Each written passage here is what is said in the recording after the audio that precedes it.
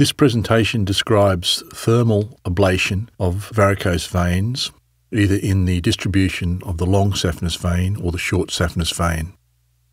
Thermal ablation of varicose veins can be achieved by the use of radiofrequency electrical energy or laser light energy, which heats up the wall of the vein and causes the wall of the vein to be damaged, and as the healing process occurs, the vein becomes obliterated.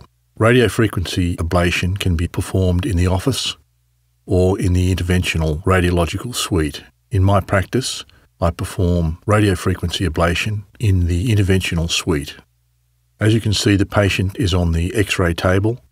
There is a tourniquet placed around the upper thigh to distend the long saphenous vein, and an ultrasound is used to image the long saphenous vein, so this can be accessed via a needle puncher below the knee under local anaesthetic. In this picture we see the patient on the X-ray suite with the C-arm in the background. There is a micro-puncher needle in the below knee segment of the long saphenous vein with an 018 guide wire in the vein. This puncture has been achieved using ultrasound guidance and will allow us to place further sheaths in the distal long saphenous vein so that we can access the long saphenous vein with the radiofrequency probe.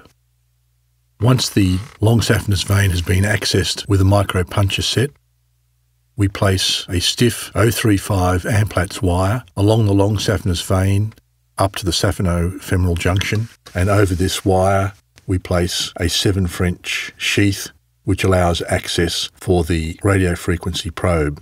All of this is achieved under local anaesthetic. Once we have the stiff wire and 7 French gauge sheath in place, tumescent anaesthesia is administered via a tumescent syringe and a 21 gauge needle. The tissue surrounding the wire, a long saphenous vein and sheath, is infiltrated with 0.2% narrated. I usually use about 200 mils to infiltrate the whole length of the long saphenous vein, including the saphenofemoral junction, to the below knee segment where the access puncture has been placed. As you can see, successive needle punches are required, but using a tumescent syringe, we can usually reduce the number of needle punches that are required.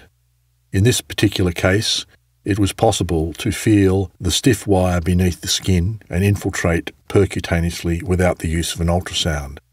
However, in many cases, an ultrasound would be used to follow the placement of the tumescent anaesthesia around the long saphenous vein.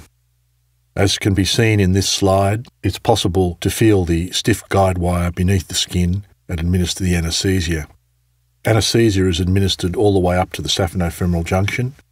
The position of the saphenofemoral junction is confirmed by the ultrasound and also confirmed by injection of a small amount of contrast agent to demonstrate the saphenofemoral junction, and additionally any communicating veins that may be running off the long saphenous vein below the saphenofemoral junction.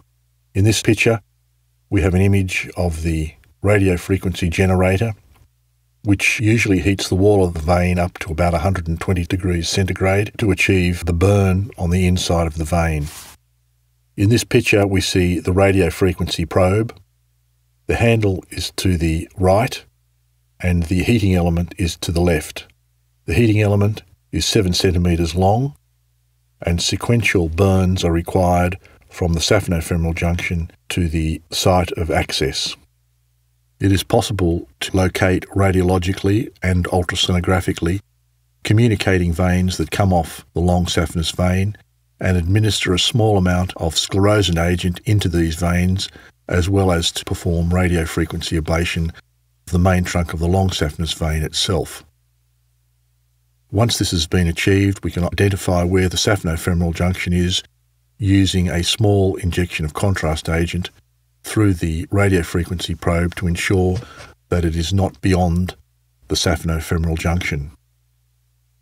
Once the radiofrequency treatment of the long saphenous vein has been achieved, the sheath and the probe is removed, and the size of the puncture site can be seen in this picture. The patient usually has a small band-aid placed over this puncture site, and then the leg is wrapped with a triple layer bandage and stocking to compress the veins that have been treated by radiofrequency ablation. Once the bandages have been applied, the patient can get off the X-ray table and usually goes straight home immediately. The bandages are usually worn for about a week, and the patient is encouraged to be mobile during this period of time.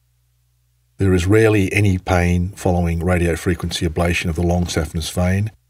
Occasionally there is a small amount of bruising as a result of the multiple injections to provide tumescent anesthesia. Not a great deal of time is required off work, and recovery is very short as a result of this procedure. This type of treatment for the long saphenous vein is an alternative to stripping of the long saphenous vein and seems to be superior from the point of view of tissue damage and recovery time.